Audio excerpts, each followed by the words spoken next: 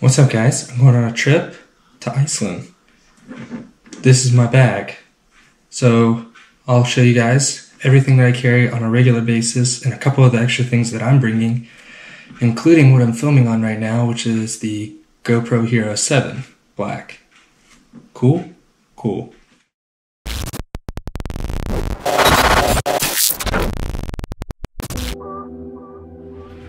Alright, so when packing, I actually just got this. So I love Chrome. They make great bags. They're really durable, practical. This one was like a collaboration with Trash Hand. If you don't follow Trash Hand, you need to. He's a really good street photographer. But he helped design this one. It's really nifty. Got pockets everywhere. Place to put a tripod. Water bottle when you want one. And then the nice thing opens from the back. See, I got some stuff in here already. I just reconfigured this whole thing this morning. So yeah, it's got a chest strap, it's got a waist strap that's handy when you don't want to put your bag down. And then on the outside of the bag I got a peak design thing for my camera, so that's nice. So next, what I configured in here is for film. This is just a quick little Instax thing because it's always fun to have like a little like physical photo with you, and it's nice because they're literally instant. So that goes right here, slides in perfect. Grab it easy. Extra film because there's only 10 per thing. Going right there, and then moving on, and then batteries. Love-hate relationship. So no one likes to charge them and replace them and all that stuff.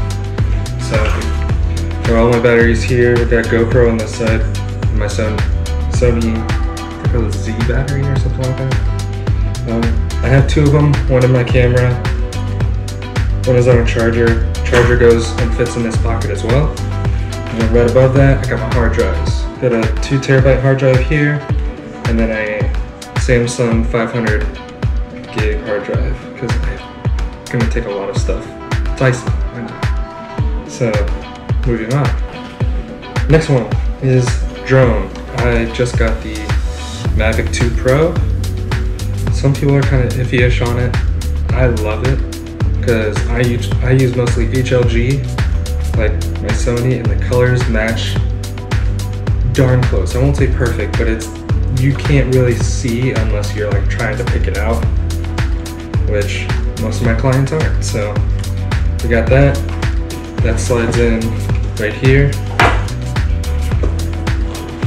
And then I will say, one thing that I absolutely love about it is the controller. These little toggles go inside. Thank you, DJI. That is amazing.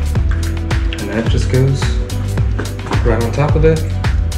And then I just picked up I'm gonna say cheap, but apparently it's a Pro filter. I just saw the Pro thing. And it's a ND4, so that just goes right on top. But I actually just tucked that on top of my film, so tuck it away. Next, got a bunch of miscellaneous things that go in the bottom pocket because I don't need them right out the gate. A little Apple wall charger that I use for pretty much everything. Got a variable ND 67mm, and let's see. I've only used this light like 2 to 3 times, but it is so handy because it comes in a little pouch from Aperture. They freaking make everything. Comes with its own USB, organized, and then comes with little foils and things. I always leave the little soft diffuser on it, but it's the M9, yeah, that thing, because it's really handy. It charges USB. Everyone has USB. You bring those just in case anyways, so tucks away in there. And then got an extra drone battery and obviously the charger. And that goes in that bottom pouch. So since batteries and hard drives go here, I call this my junk drawer because all the junk just goes there. Now that I think about it, I'm gonna swap this with the batteries because I always reach for the batteries first. But I just got miscellaneous things like the Nomad USB-C cable, rugged, so you're definitely not gonna break this thing. A micro USB cable, because a lot of the chargers that I use micro USB for some reason. Extra drone propellers, more SD cards, the door, extra door for a GoPro, SD card case when I swap, lens cleaner, and cleaner. Okay, next is all my run and gun stuff that I use for every single video.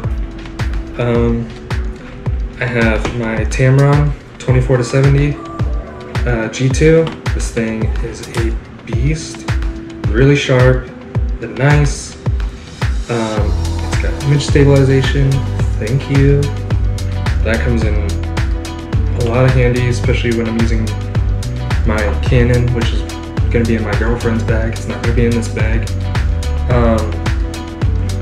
That does not have the best stabilization, and then when you throw a lens on like this, you can't use both stabilizations, which is kind of dumb. I don't know why Canon did that. So you have to use this one or the in-body, which I like no crop, so a 24 is a 24 and a 70 is a 70.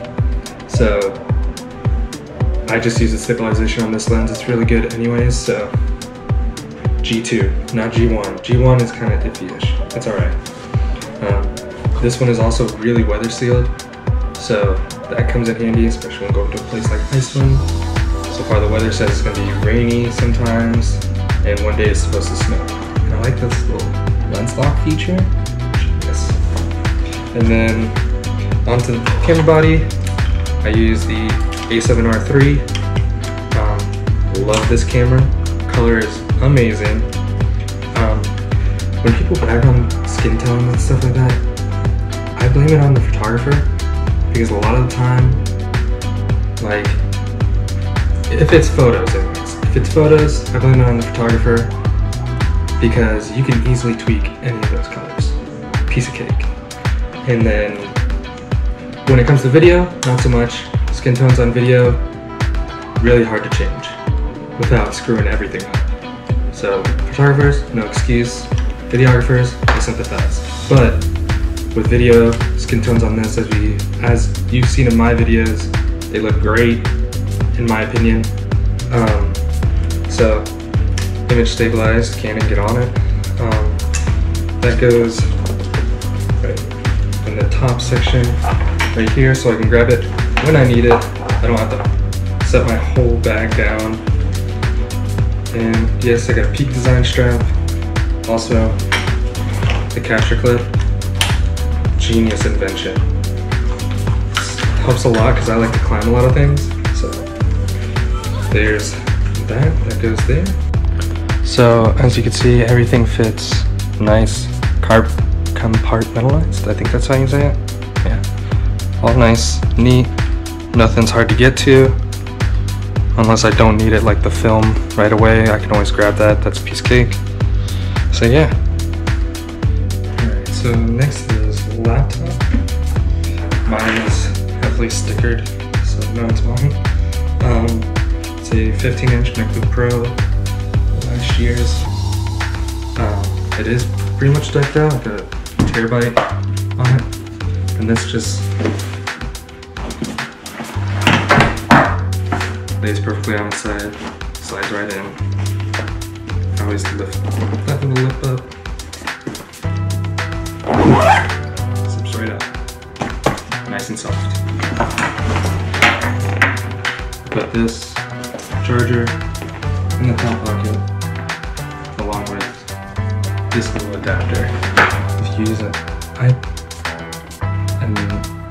MacBook, I don't know why I wanted to say iPad. If you use MacBook, this thing is a lifesaver. Takes up 2 of the USB-C ports, but gives you SD card, micro SD card, 2 USB-C ports, and 2 USB 3 ports. Super handy. Get one. Alright, tripod and gimbal are next. We got the Ronin S. I just got it and I'm still getting used to using that gimbal, but so far it works great. The little tripod thing when balancing is really handy.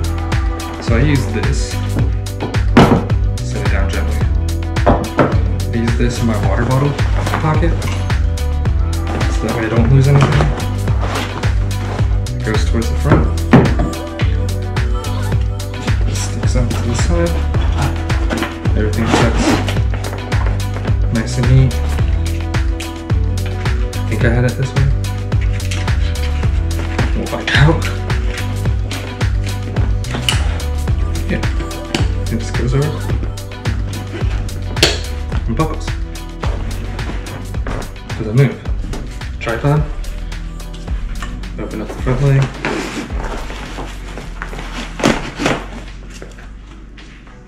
Boom. Tripod and gimbal.